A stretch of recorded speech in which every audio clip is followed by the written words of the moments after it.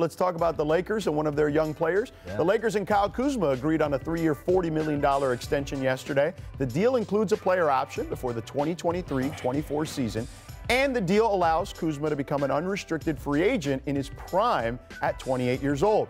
LeBron reacted to the news with this tweet: Kuz! Congrats, bro. Next dinner on you for sure. Vino Chronicles. Amin, was this extension a good move for the defending champs?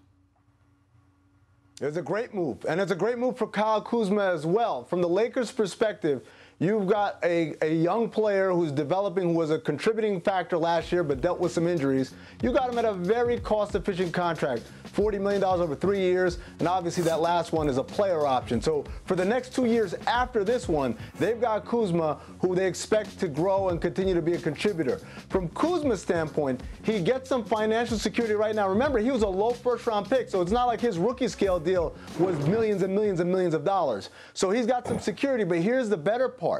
Because of the NBA rules surrounding trades with a guy who's agreed to a rookie extension, the poison pill rule basically makes it so that the Lakers are almost impossible or highly improbable to trade him this year. So Kuzma gets to opt out after 2 years and say, hey, maybe I played for 2 NBA championships after this second year here. It gives him more value in the trade market. It gives him more value on the free agency market in a couple of years. So I think everybody won with this one. Yeah, I think this is a win-win for everybody. You get a guy with that many skills, that much talent in that package with that team. I think it's great to lock him up because you got a guy who's 6'8", can guard multiple people. He's got multiple skill sets on the offensive end.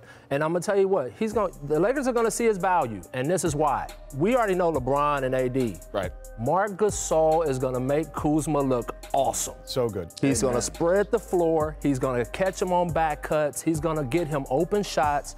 And now all of a sudden we're going to see a different kind of Kuzma because he's going to be receiving from different people, and he doesn't have to go hunting for a shot or trying to do stuff to show people how good he is because he's going to be getting such easy baskets. Well, to your point, if you look at his shot chart, Kuzma, a lot of it is cuts to the basket and a lot of it is threes. So when you have a guy like Marc Gasol working from the high post, those cuts to the basket will be fantastic. I remember talking to Nick Nurse about that and how he really unlocked their offense a couple of years ago with the ability that he has at the high post. But with Kuzma, to your point, he's actually become a much better defender. That was a deficiency early in his career. That is not the case anymore. They look at him as a big wing at 6'9" that can guard multiple positions. And I had the Lakers game on Friday in Phoenix, and Frank Vogel told us that Kuz actually asks for the best assignment, like to guard the best offensive player on the other team. Like, he has really grown in that regard. Well, that's the slice of pie that he can get into because right now you're not going to be the leading scorer or the second leading scorer. So how do you help the Lakers win another championship?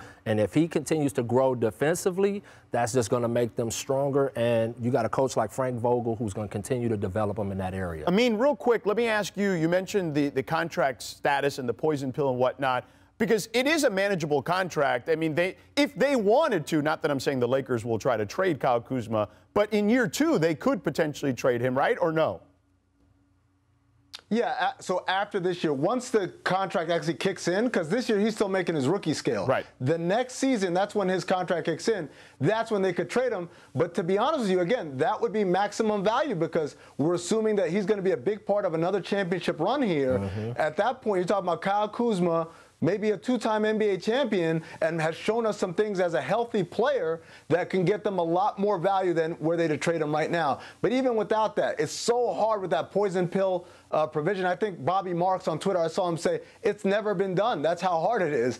It makes it really hard to make those numbers work with that poison pill in effect. All right, let's do Oprah here. You get a contract. You get a contract. Everybody get a contract. Let's talk about Rudy Gobert's contract here. I love it. Agreed to a 5-year, $205 million extension. Gobert was eligible for the full $228 million supermax extension, but told ESPN's Bam McMahon that he did not request the full supermax because he wanted the Jazz to have some flexibility to continue building around him and Donovan Mitchell. Gobert's deal is the largest in NBA history for a center. So, Amin, using your front office experience and expertise, what do you make of this contract? Yeah, I saw a lot of people kind of questioning that Rudy Gobert would have such a big deal, and I don't understand it. I think this is a perfect deal for Utah for two reasons. One, that everyone has talked about. It's Utah. Free agents don't come very easily. You got to give up stuff to trade, and to draft and find the diamond in the rough, that's kind of hard. That's what they did with Rudy Gobert. Right? So that's one thing, but I don't think that's the biggest reason. The biggest reason is he is a perfect complement to Donovan Mitchell. Yeah. Donovan Mitchell, an explosive offensive talent who can create for himself and others, but defensively needs a little help. Rudy Gobert, an elite defensive anchor, but offensively needs someone to create some of those easy dunks and layups for him. So together, they make a great complement, and that's why I'm glad to see that Utah's got them both under contract for 5 years after this one, because here's the reality. If it wasn't Donovan Mitchell as the other player, if it were, let's say, the other player were Kawhi Leonard, I would value this deal a lot worse because Kawhi doesn't really need a Rudy Gobert, while Rudy does need a Kawhi. But in this case, the offensive talent of Donovan, the defensive talent of Rudy, perfect fit, perfect match. I love this deal for them. Yeah, this is great bookends. You got your guard position solidified. You got your center position solidified.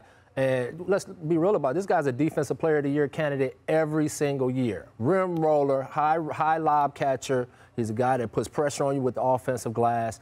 I continue to see him grow in bits and pieces offensively, adding little things to his game, little parts to his game. He's still a young man, and he's going to be able to grow some more. And Donovan Mitchell, we already know he's a flat-out beast. So now it's just continuing to try to fill those pieces around him, get some hits in the draft, steal some guys in free agency, and you got a team that you can really continue to build on in Utah, which I think up to this point they've done a heck of a job with what they have. Yeah, and don't forget they get Bojan Bogdanovic back this season healthy, right? And that was supposed to be a key piece to what they were trying to do last year. Right. 18 a game. So and he's a guy that's not afraid to take the big shot, much like Donovan Mitchell. So then they have two guys effectively in those situations. And the more shooting you put on the floor with Gobert, the tougher it is to take away those lobs.